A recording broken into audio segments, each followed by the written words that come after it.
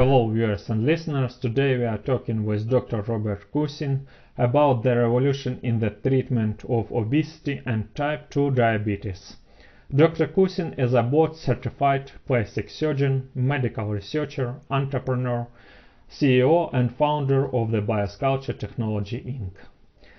His personal goal is to guide and participate in the success of companies embarking upon worthy and promising projects for profit and society, concentrating on the medical and healthcare sectors to make favorable impact in these sectors. Beyond what he does with his own two hands as a plastic surgeon on a patient-by-patient basis. The link on the Biosculpture Technology Company website will be below the video, and now my conversation with Dr. Robert Cucin. Hello, Robert. Thank you so much for joining us today. My pleasure. Robert, wow, license of early patent of your mentor Ethicon literally created the power assistant liposuction market. Robert, why you founded Biosculpture Technology and what differentiates its instruments? Good question. The first device, the first patent, may reduce the strength the surgeon has to use to push a cannula through the tissue when they are, doing liposuction. But the surgeon still had to push the cannula through the tissue multiple times, roughly 10,000 times an hour. So that's a lot of the drudgery of surgery. I wanted to remove that drudgery, so I took it one step further. If you have a tip of a knife or a blade and it's vibrating, it becomes effectively sharper. That's why it moves through the tissue easily. But what you really want is the surgeon not to have to move the tube back and forth. You want him just to be able to put it somewhere, take out the tissue, without having to stroke it thousands of times, a minute, but only have to position it in the exact place. And the way you can do that is you take the tube that's got the hole attached to a vacuum, which aspirates it, and you put it inside a sheath. And you align that sheath with the hole. And the net effect is that then that inner tube can be moved back and forth mechanically while the surgeon just positions it. So you've really removed the drudgery of the procedure, and you've created a very much more versatile aspiration system that can work with many other applications besides just liposuction. And you can bend the outer tube. The human body is curved. So you can actually bend the outer tube and use the inner tube as either nitinol, a memory metal, or plastic. And that way you can literally get around the back of a leg, the back of the back of the body and the flanks without repositioning a patient. And that's very effective. I mean, it's a perfect device for gynecology, say, for a womb. It's a perfect device for getting around the back of the thigh. It's very much labor saving because that's the real labor of the procedure. Yes, it's nice if you can push it through the tissue with less resistance. But how about if you don't have to push it through the tissue at all? So that was the technology, those advanced patents that I set up Biosculpture Technology. And now taking it to the next level, rather than making a wand-like device, which is what all liposuction instruments are. How about making it a pistol device and making it with very small, fine cannulas that are designed just for endoscopy? And that's the level we're on right now, the third generation, that rather than being a pneumatic device that takes tanks of air or a compressor, here you can just plug it into the wall as an electric device, very much more convenient because the younger surgeons much prefer electric as opposed to the older surgeons like me who had gas, in their offices. And here it's designed to go through a trocar, basically poke holes, keyholes, that you can actually do something in the abdomen. And because it doesn't have to be stroked, but just positioned, it actually is suitable for an endoscopy instrument, which any of the other devices which need to be stroked, any of them, all of them need to be stroked other than us. So it really is it's the latest generation, basically the best and the greatest and the most labor saving and the safest. Great. Robert, could you tell me about your revolutionary device that your company is working on for the treatment of obesity and type 2 diabetes? Yes. The pistol device I just described, which we call the EVL device, short for endoscopic visceral lipectomy, was designed to remove visceral fat. Visceral fat is the fat which kills you. It's the fat inside your abdomen. By bulk, it causes GERD and gastric reflux and sleep apnea. Simply by being there, because it's bulky and it basically occupies space inside the abdomen that makes your diaphragm go up higher. But that fat also secretes a whole bunch of bad cellular hormones, cytokines, which cause a lot of problems, including the cytokine storm with COVID that we're having right now, but most importantly, resistin, which causes type 2 diabetes, angiotensin, which causes hypertension, the interleukins and tumor necrosis factor, all of which irritate the blood vessels in combination with the bad lipid profile that the visceral fat causes. So it basically kills you and shortens your life. It's just bad stuff. And we can take it out, and we can take it out safely. On the Biosculpture Tech website, there's a picture of removing fat with the twin cannula device, and you see all the tiny little twigs of blood vessels persist. None of them are disrupted. In the mesentery of the small bowel, there are fairly substantially sized vessels with good media, which don't really have the slightest chance of being damaged by this device because it has no sharp edges. The edges of the cannula are filleted. They're blunt. And if you actually caught something in it, the device stops because the only movement, the method of movement is just magnetic. There's no direct comment. There's no gear there. So if something gets in there like a finger or bowel, it just simply stops because it magnetically decouples. So when you remove that fat, what happens is two things. First of all, it doesn't grow back. Fat doesn't grow back anywhere it's removed, and that's kind of to the chagrin of a plastic surgeon if he's taken out too much in an area and you get a divot. Because even if the patient gains a lot of weight after that, the divot's still going to stay there because there are no fat cells to get there. So that means that once you take out the visceral fat, the patient is that much healthier. That's pretty exciting because we finally can do something that we couldn't do before. Robert, how is different liposuction instruments and how is visceral lipectomy different from current bariatric surgical approach to obesity and type 2 diabetes? Okay, let's differentiate visceral lipectomy from liposuction first.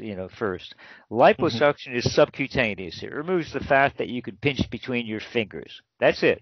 If you can pinch it between your fingers, we can take it out with liposuction.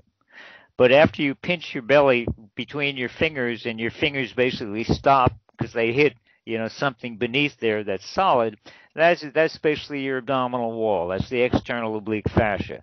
You have to go inside the abdomen to deal with visceral fat. It's intra-abdominal. So that's the first thing to recognize, that we're basically talking about a different area of the anatomy. From subcutaneous, we're going to intra-abdominal. And we've left the realm of liposuction, which is the realm of dermatologists and plastic surgeons and general surgeons or gynecologists who are doing liposuction. Here we're talking about an intra-abdominal procedure done by a general surgeon who specializes in bariatric surgery and who is certified in endoscopic procedures. So it's a different surgeon performing it, firstly. Then we're talking about fat in a different location and fat with a different function. When you talk about fat, it's really location, location, location. The intra-abdominal fat drains into the portal circulation. That means it drains into the liver. That means it can do those chemicals do different things. They basically hijack the liver. The liver is the protein factory of your body. And when it gets hijacked by visceral fat because of those cellular hormones, it basically generates bad fats, fats that fill the intima of your blood vessels and give you strokes and heart attacks.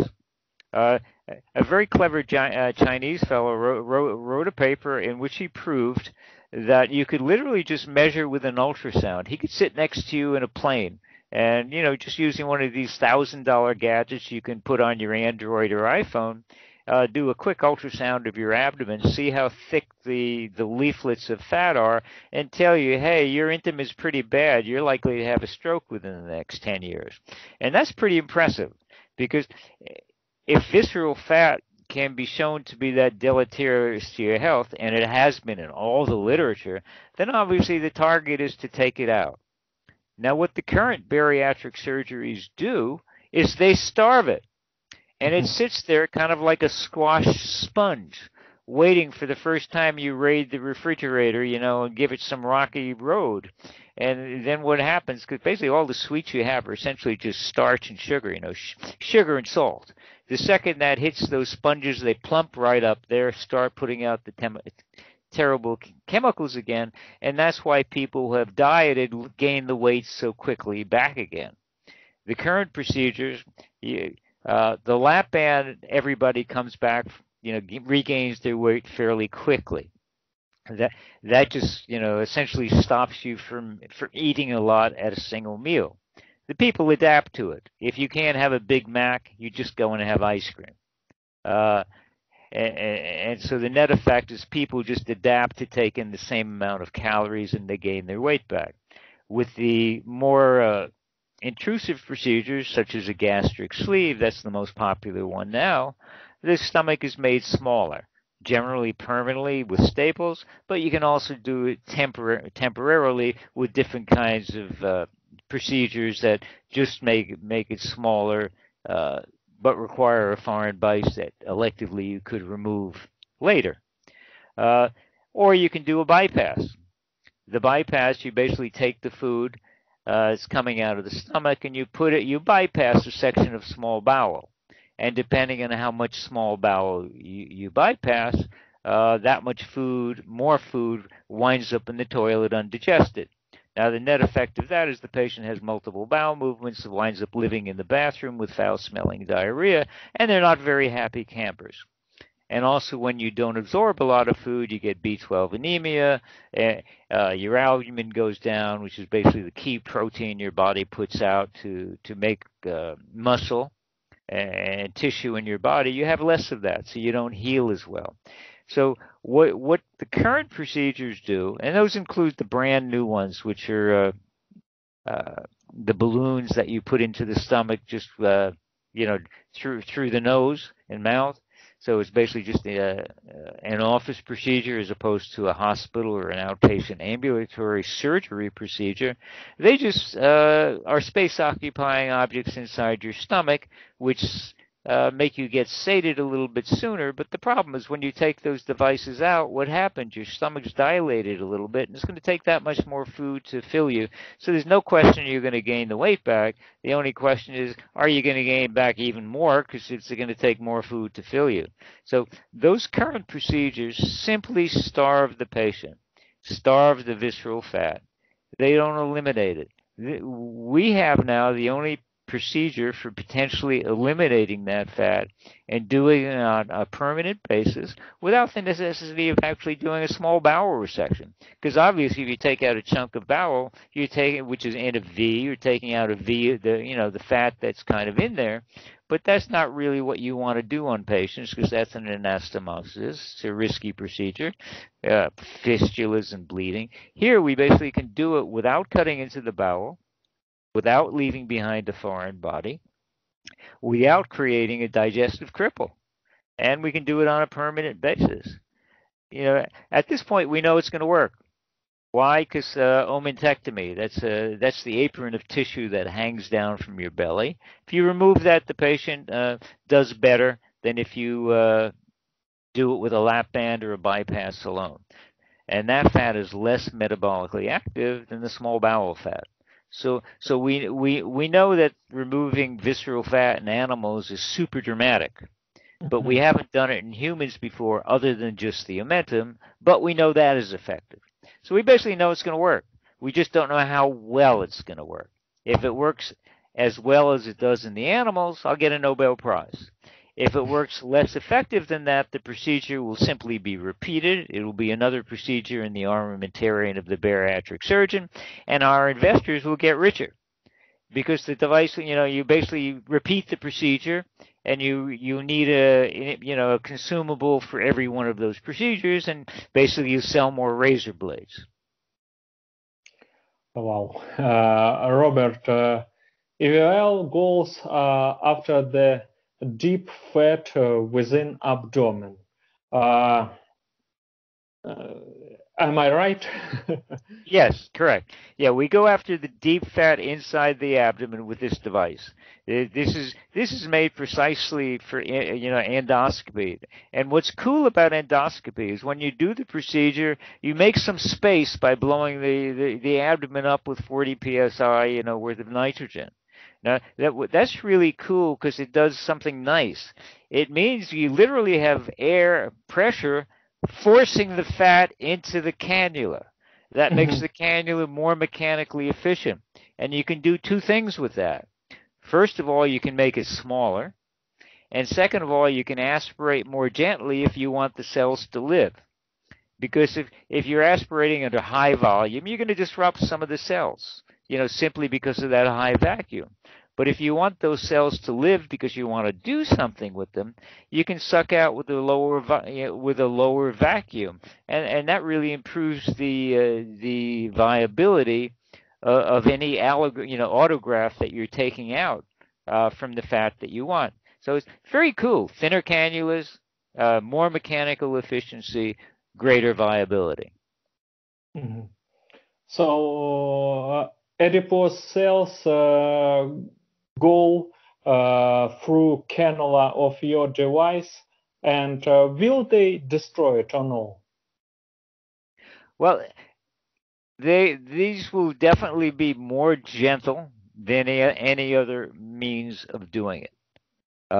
Anytime you put anything through your cannula and you're moving it and you're harvesting, of course you're going to lose some cells. But the bottom line is fat is a 50 times better source of stem cells than bone marrow. So particularly when you can use a more gentle device that's far more controlled. I mean, the EVL device has a stroke of about 1.25 inches. So it's not rough on the tissue. The edges of the cannula are smooth. And you can use it with a much lower vacuum when you want to take fat out for harvesting. And we have different kinds of collection devices which allow that fat to pre-fill the syringe without ever being touched by a human. That it literally can drain the extra serum and any blood that's with it right out as it fills the syringe. And it's ideal for fat autografting, for the Brazilian butt lift for one, which is, super popular, down in Florida right now. So will you be able fat you remove to use for autografting? Absolutely. And the autografts that are very common in the United States right now are the fat autografts. You basically the FDA is very quick as a medical device to approve things which take fat out, put it in within 1 day, put it in the same place that you got it out of. So basically, if you're doing subcutaneous fat and you're putting it into somebody's buttock, that is one of the most popular procedures, in any of the sunny states in the United States today. So that's obviously, it's a given. What gets more exciting is if you employ the facts that you're taking out stem cells, and stem cells are pluripotential. That basically means that stem cell can make a chondrocyte, for cartilage in your knee. It can make a cardiomyocyte for your ischemic heart disease. And perhaps it can make a cell, that can replace some of the damage in Parkinson's disease. Now, those are the studies that are being done, and since there are basically 32 different types of stem cell lines which have been grown, most of that research is actually not being done in the United States. There's an anti-aging study that's being done in the Caribbean. The ischemic heart studies I know have been done in Asia. The FDA is fairly stringent with that. But the bottom line is, I've spoken to MTF, Musculoskeletal Tissue Foundation, and they can grow any single line that you want from it. It's just finding a site where it's approved for you to do the research. Because, as I said, the United States is a little bit behind the times with allowing people to do those trials. And obviously, any of those new trials have to be done with an institutional review board under controlled circumstances. Because although we think the cells will do what we want it to, there's no guarantee. This is research after all. Robert, how long does effect last after surgery? Well, that's the beauty. It's permanent. What we expect is that a patient will reach if we take out an outpatient amount. An outpatient amount is basically about 4 liters or 8.8 pounds. So if we take out about 4 liters of visceral fat, because most of the states restrict outpatient, fat removal, between 4 and 5 liters, depending on the state. In Florida, you can basically take out 4.5 liters, but 4 liters of fat. So New York was 4.5. So basically, if you want to keep it, that's if you want to keep it as an outpatient, as opposed to putting the patient into the hospital and keeping them overnight for fluid replacement. So that 4 liter, 8.8 pounds. We expect the patient to lose a multiple of that, and that multiple being 7 to 10 times, because that's what we observed in rats, dogs, and cats, and baboons that had that procedure. If it's less than that, let's say it's 3 or 4, you're still doing pretty good. Bottom line, you lose 40 or 50 pounds with an operation, the patient's going to come back. Obviously, that's more than just a couple of inches on a waistline, and they're going to be quite happy, and you have impacted favorably on their health. And it'll basically go down to a plateau. And then you can repeat the procedure to go down to a lower plateau, all the way till you get the patient down to an ideal weight. Why? Because you're just taking out some fat from the small bowel. You're not doing anything drastic. You're not cutting bowel. You're not putting a band around the esophagus. You're not bypassing and rearranging the alimentary plumbing. And you just pick a slightly different place in the small bowel mesentery, which you didn't touch before, and you thin that out. You got 20 feet of small bowel. So you basically have a large triangle of tissue that you can thin out to improve the patient's health as much as you have to. Robert, how safety will be endoscopic visceral lipectomy? Well, we expect it to be very safe for the 2 reasons. One is it's the tube within a tube that doesn't have to be stroked. And we've basically been using suckers inside the abdomen, different kinds of aspiration tubes, sump drains or straight tubes, for 70 years. There's nothing new about that. What's new about this device and unique is that it's particularly designed for fat. The model that we're using, and it is designed just to go into the mesentery and remove that fat. I mean, you could actually put it in a gallbladder, and it's not made to remove, gallstones, because it's basically not rough enough. But you could have a version that was rough enough to actually remove gallstones if you wanted to do it. But it's safe. First of all, it's magnetically coupled. So if something went in there, it went into the space between the inner tube and the sheath by accident, it would just magnetically decouple. It wouldn't do it. I mean, you could just put your finger there and it'll stop. You won't even pinch you.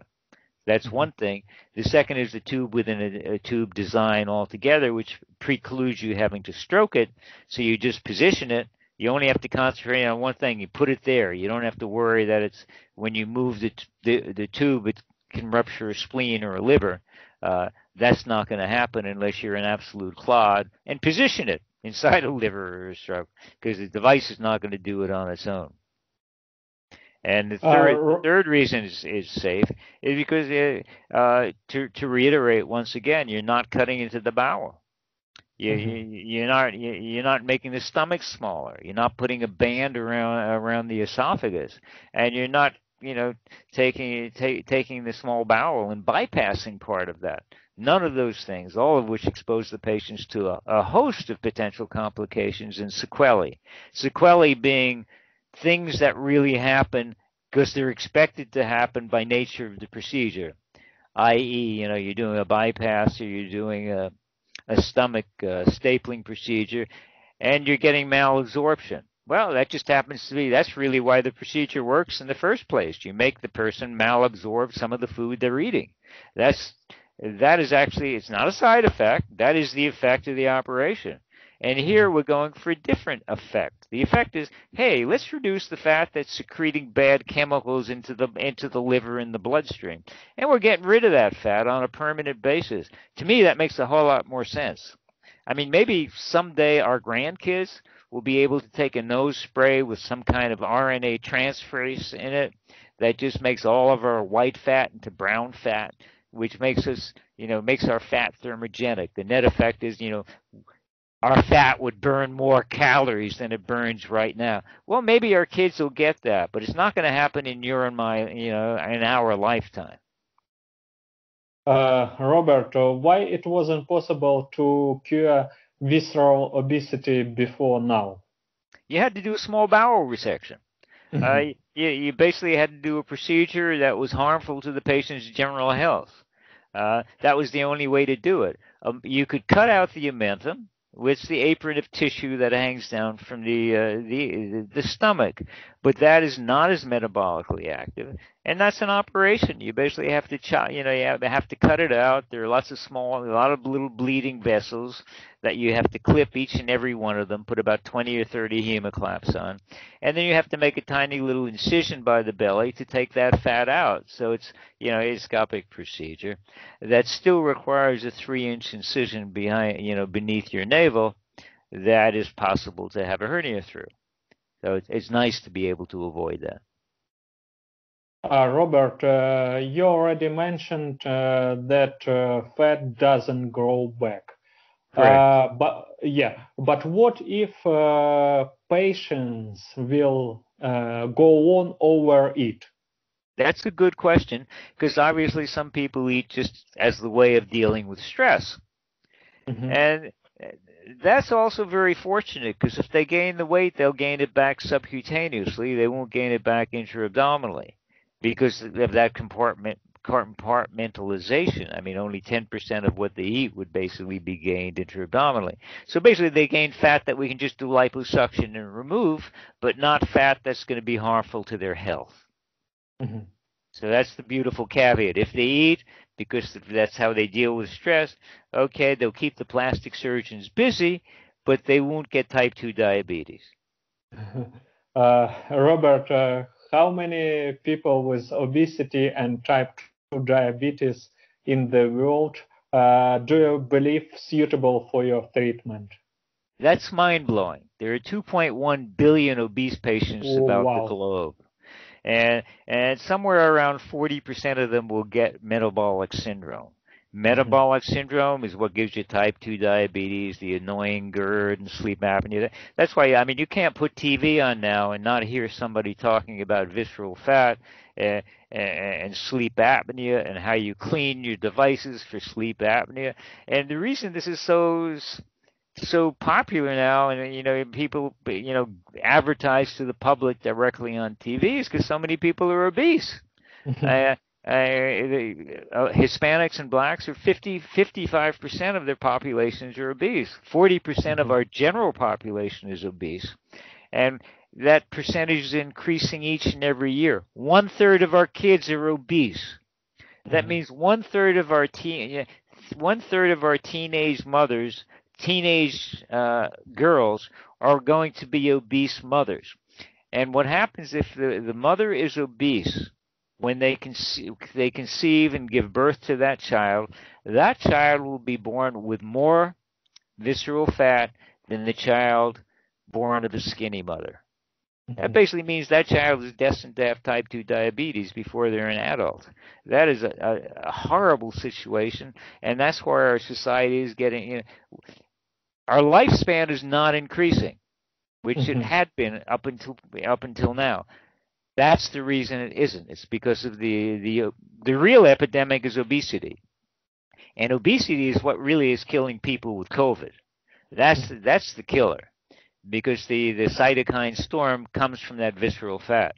If you took away the obesity, the morbidity among non-obese, even including the elderly, among non-obese, is much less frightening than the obesity, than the morbidity of COVID, in the obese population. And the morbidity of obesity, bad enough, that shortens your life. I mean, it's the most frequent cause of blindness, the most frequent cause of kidney failure requiring dialysis.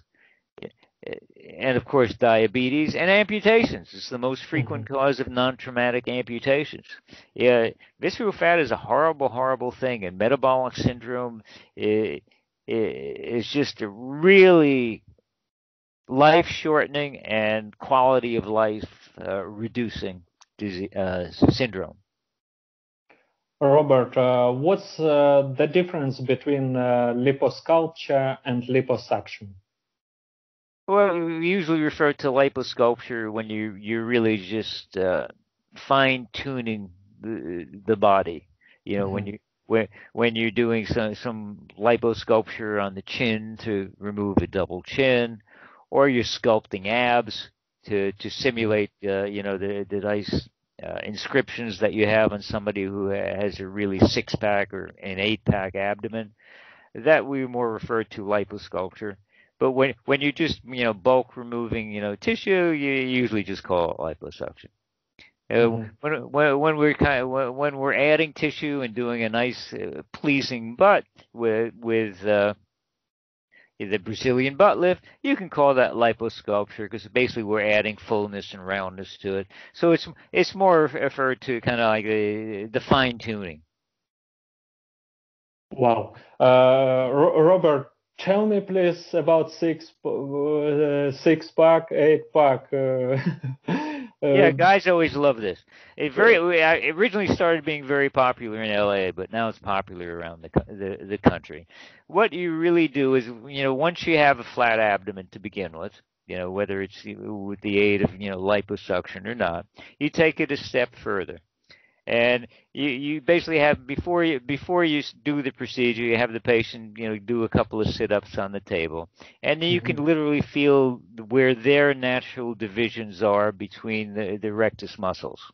You feel the rectus muscles on either side, you feel the division down the middle, and you feel the spaces between the muscles. I'm not the biggest person in the world, so I have a 6-pack, I don't have a 4-pack. But the bottom line is we can help that out, because if you go a little bit more aggressively in the area where you want the sculpting, you can help the body get that nice contour of a 6-pack. Now, the patient can lose that if they gain a whole lot of weight after you've done the job. But the bottom line is you get a pretty nice contour. Then you really help the patient out to get a dramatic result. Great. Robert, from what age allows to do liposuction surgery? We like the patient to be grown up. I mean, so at least puberty, not before puberty, because I mean, a lot of children are chubby, and you shouldn't be operating on chubby children who are just a little overweight. You should wait till puberty starts. They have their growth spurt. They've got some hormones working, which kind of thins them out a little bit, and it's a more mature being. I mean, so it's like, sir, I don't like to do it before 16. I prefer not to do it before 18. But it depends on the patient. Mhm. Robert, is it possible to give birth after abdominal liposuction? And can liposuction be done to women who haven't give birth yet? Yes. Mhm. You can do liposuction on anybody, whether somebody's given birth or not. That's not a problem. You're obviously not going to operate on a pregnant woman. We always do a pregnancy test before we operate to make sure they aren't pregnant, because those people should not be put to sleep. But the bottom line is, yes, you can do it before, and then you can give childbirth, because this is not an intra-abdominal procedure that's going to do anything to the womb or uterus, or the abdominal wall. So the patient can, just conceive and have a child and blow up the way, a mother, conventionally does. But the nice thing is afterwards we can thin it out a little bit. And one of the most popular procedures today, of course, is, now we're talking cosmesis. We're not talking about EVL, is the mommy makeover. I mean, the mommy makeover is either just liposuction of the abdomen or a little tummy tuck that may or may not, depending on how big it has to be, depending on how the one abdomen is, got afterwards, that we just basically tighten that up, with or without a breast lift. Robert, can liposuction relieve gynecomastia in men? Absolutely. But you generally have to be a little bit more aggressive than just routine liposuction, because routine liposuction doesn't cut. Yeah, and when you're talking about the tissue underneath the nipple, generally there's some glandular tissue there that you have to be a little bit more aggressive with. Now you can do that with twin cannula liposuction, because that can be a little bit more aggressive if you crunch the tissue with your finger appropriately. You can do that with the Vaser or any of the lasers that essentially melt the tissue, or you can do it the old-fashioned way, which is basically cut it out. But the bottom line is the glandular tissue underneath the nipple has to be removed. But the bulk of the tissue, the entire breast mound and generally going out to the tail, all of that can be very well done with liposuction through a tiny incision just at the junction of the areola, the pigmented part, which heals virtually invisibly. Great. Robert, women want to know, is it possible to have liposuction surgery and to use their fat, to use the adipose tissues to increase breast size or make femur butt? Absolutely. I mean, I'd say for the last 7 or 8 years, it's been very popular to use. If you can get away, you can do a couple of things with the fat augments. First of all, it's from the patient themselves. It's their tissue. It's not going to be rejected. It's generally put in the same setting that you're taking it out. Though you can't actually store it in the freezer for a year or two. But the bottom line is you like the tissue fresh. And if you're not doing a very big breast augmentation, you can do it with fat alone.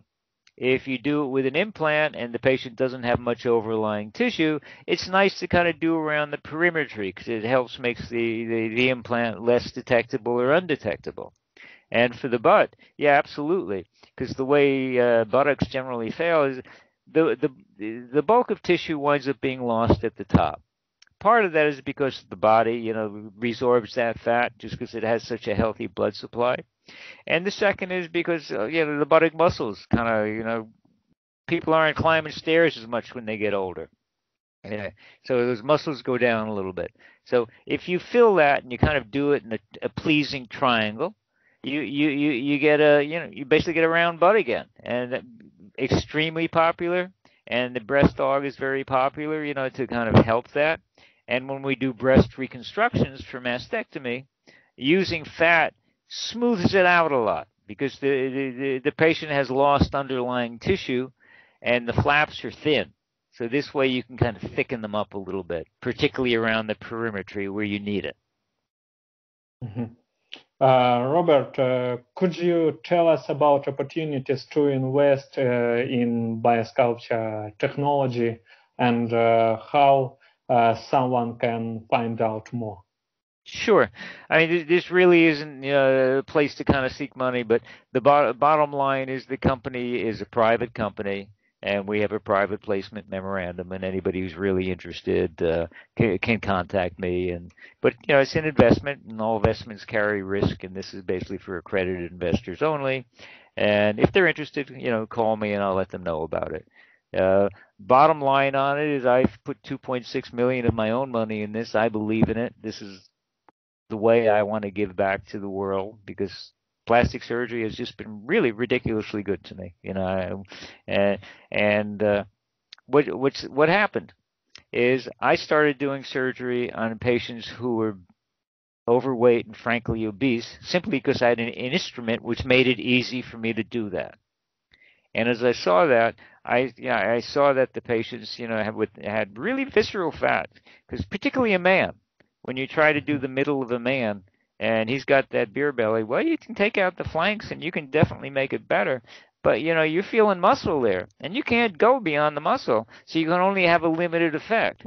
And I saw that it was the visceral fat inside that was causing the cosmetic defect.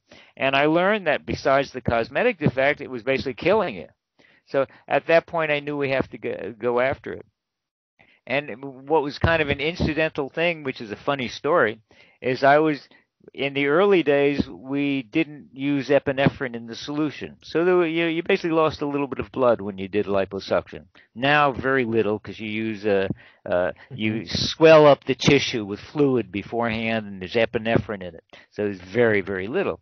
But I had designed a bipolar cautery that would work with our device. And I was testing it on a pig. And I'm a city boy. I mean, so I didn't know that a 125-pound pig is just a pure hunk of muscle. There was no fat on the pig. So I was $5,000 in the hole with an engineer I was paying, at Memorial, at Howard Labs, Memorial Sloan Kettering in New York. And I had this pig intubated and asleep. And there was no fat. There was no subcutaneous fat. And it's like, what are you going to do? Well, I'm also a general surgeon, so I just opened the abdomen and I got the fat. I knew there'd always be the mesenteric and some mesenteric fat.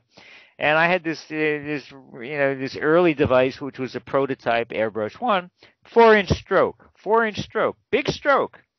And I was able to just, use that to take out the, omental and mesenteric fat without even turning the cautery on. And so that basically was just logged to me. First of all, the bipolar cautery worked very well. And second of all, hey, we can actually take out visceral fat. And then over the next, 6 years, we basically saw how evil visceral fat is. And I said, hey, let's design something just for that. Instead of a wand, let's make it, an endoscopic instrument that we can do this and treat patients that way. And that's kind of how we came to this. Robert, what should people take away from our conversation, and what's your message to people? Visceral fat is bad. I hope we will soon have a way to remove it. And recognize, I think one thing everybody should realize is when we grew up, we made fun of the fat kids. And, we always thought they had no willpower. Well, that's baloney. What we all should realize is that somebody who's obese is chemically challenged. Once there's visceral fat, and that visceral fat is putting out relin and neuropeptide Y, which act directly on the brain to stimulate hunger, and is putting out resistin, which prevents the sugar from going to the brain and to the muscle, that person who's eating is not eating because they want to. They're eating because basically the brain's being told to. The brain's not getting sugar, and they don't have the energy to work out. So recognize that they are chemically challenged, and basically have some mercy on them and some understanding, and recognize that the kids who were born of an obese mother are having a disadvantage that we have to find a way to be able to cope with. And as I said, right now, I think this surgical procedure will be the best way. Perhaps down the road, there are some 30 genes which control obesity. Perhaps down the road, we'll learn how to manipulate those genes more effectively. That we can prevent the teen from becoming the obese mother simply, with a pill or something. I mean, certainly Big Pharma would love that. But the bottom line is, I'm a surgeon. I think like a surgeon. If there's an anatomic problem if there's a lump that's causing a bad thing, I like to cut it out and remove it. And here we don't have to cut it out. We can basically just aspirate it out, and it sounds pretty cool to me. Robert, thank you so much for being with us today. Thank you so much. I appreciate it. Thank you, Alex.